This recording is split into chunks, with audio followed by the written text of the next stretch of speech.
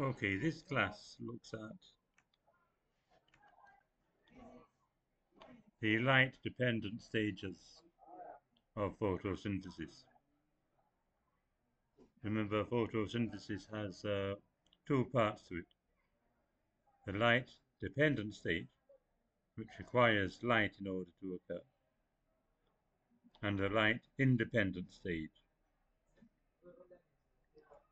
And basically what happens in the light-dependent stage is water is broken down, producing oxygen, and the hydrogen from the water is used to convert something called NADP plus into NADPH.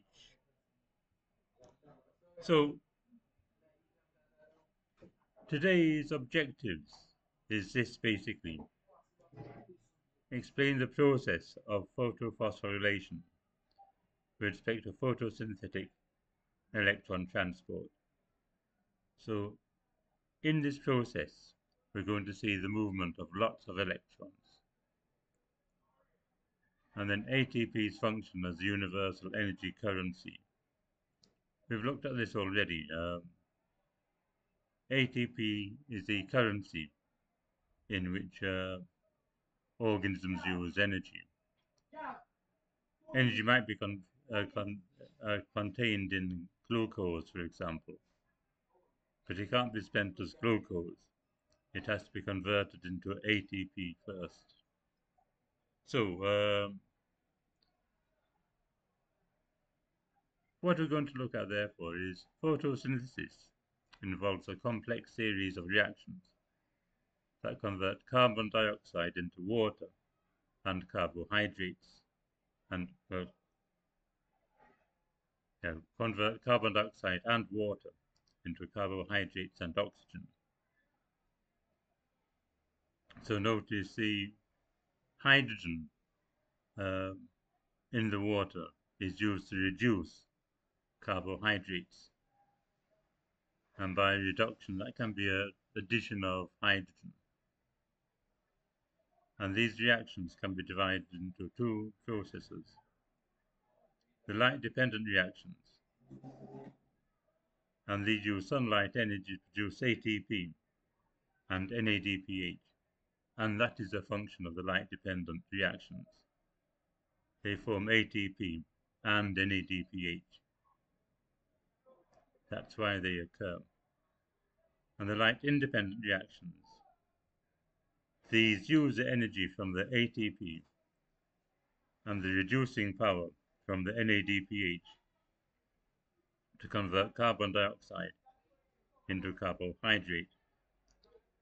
Remember, reduction can be addition of hydrogen,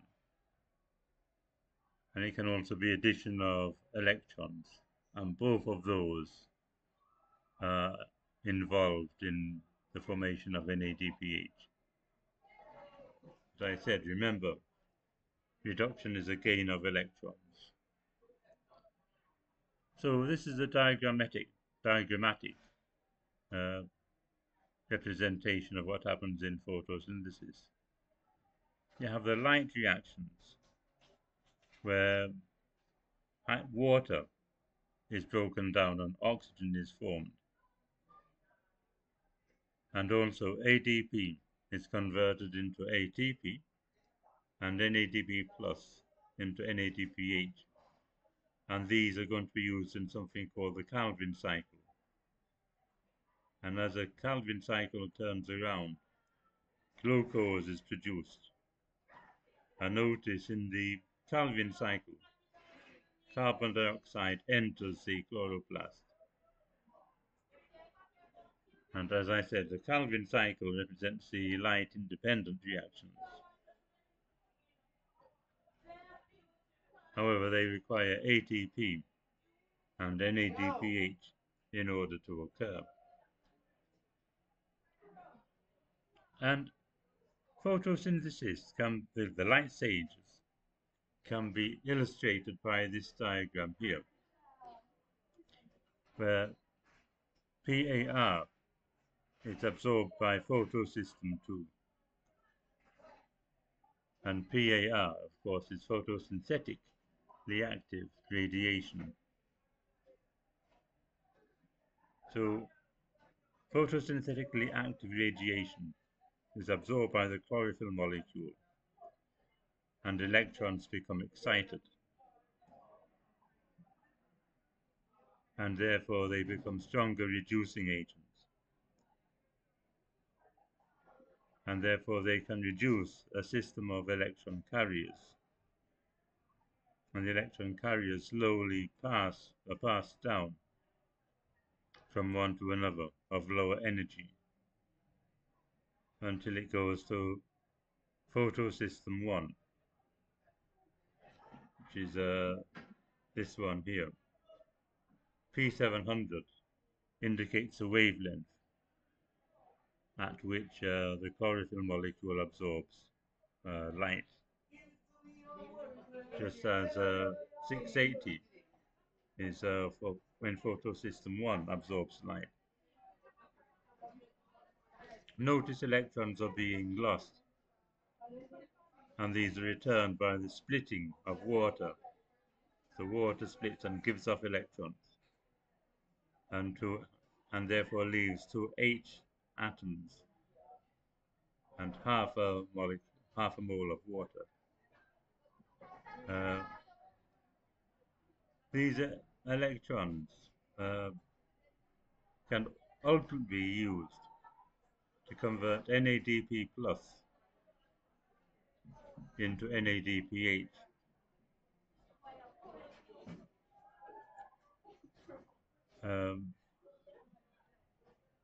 The process can occur without electron loss, but then water isn't broken down. We'll come into that in more detail later on.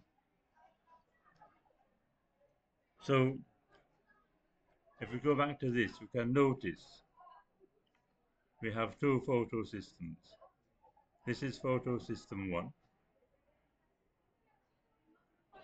So this is photosystem 2, and this is photosystem 1.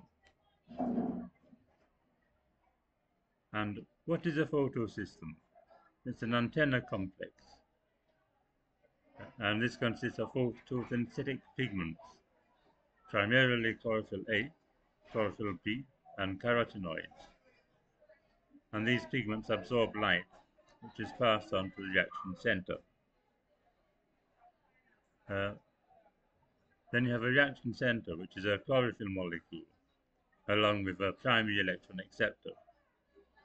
And you receives energy from the antenna complex, so the chlorophyll can be reduced, and the electron acceptor thus converted light energy into chemical energy.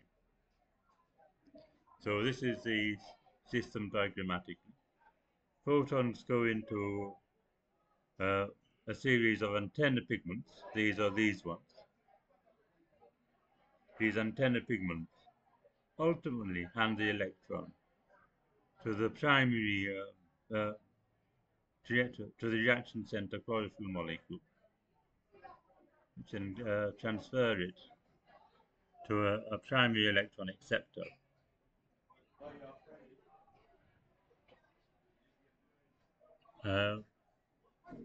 And then you have photosystem 2 is illustrated below. This is photosystem 2, or P680.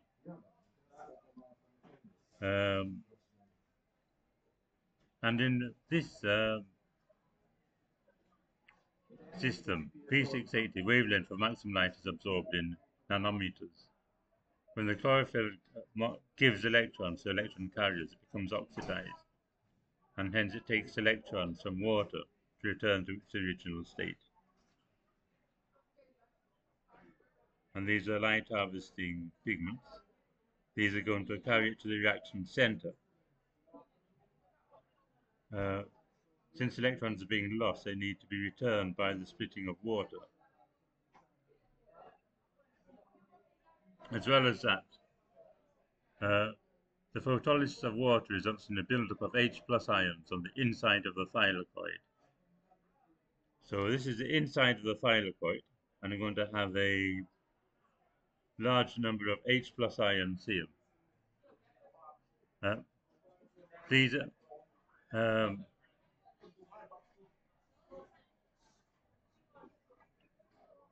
these protons pass through the membrane through specialized protein channels that produce ATP. That should have said protons, or H plus ions. And when the H plus ions pass through this channel, uh, ATP is produced, and also NADH is reduced. And it's a system called chemiosmosis. And this is basically illustrated here again. In photosystem 1, electrons are absorbed. Photons are, a light is absorbed, exciting electrons, which then pass through a series of carriers.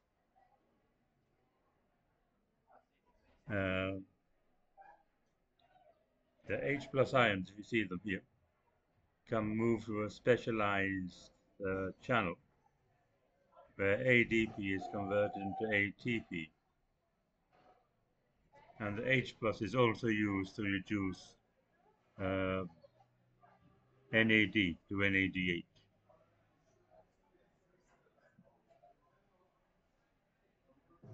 This is the photolysis. Okay, we've done this already.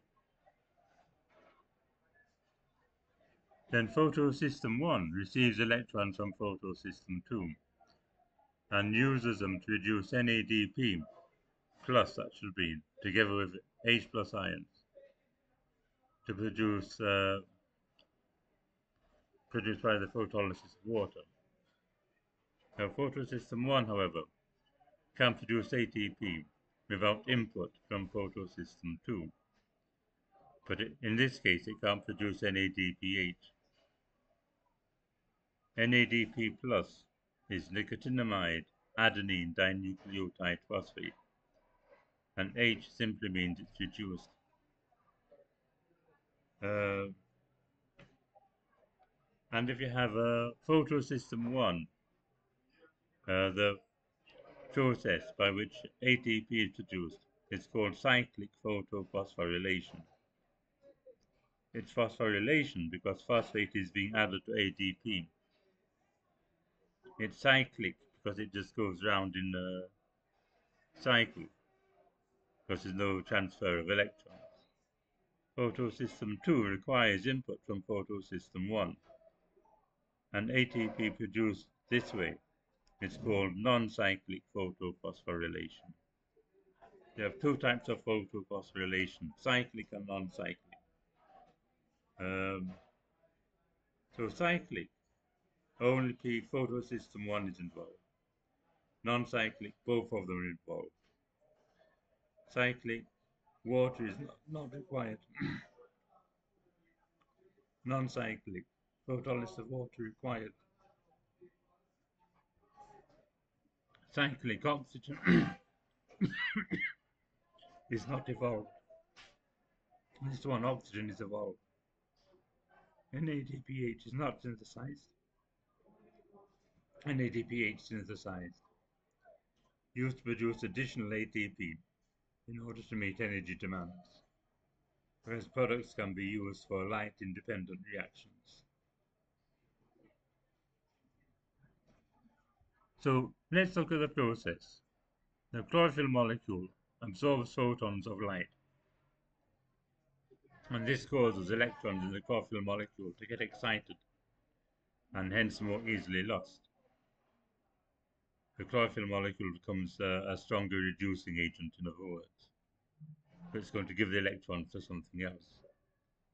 The electrons are transferred to an electron acceptor on the thylakoid membrane, and these electrons are then transferred through a series of electron acceptors, and energy is lost in the process. The energy is used to pump H plus ions into the thylakoid membrane. In fact, that should be out of the thylakoid membrane. I need to change that. The electrons at the chlorophyll molecule lost are replaced by photolysis, the splitting of water molecules using light energy. If photosystem 2 is present, these electrons are passed onto photosystem 1. Photosystem 1 had lost an electron by a method similar to photosystem 2. The electron for photosystem 1 eventually used to reduce NADP+. And the buildup of H plus ions inside the thylakoid produces an electrochemical gradient, giving potential energy. And the energy can be discharged when H plus ions pass through an ATP synthase enzyme that crosses the thylakoid membrane. And as it passes through the membrane, ATP is generated.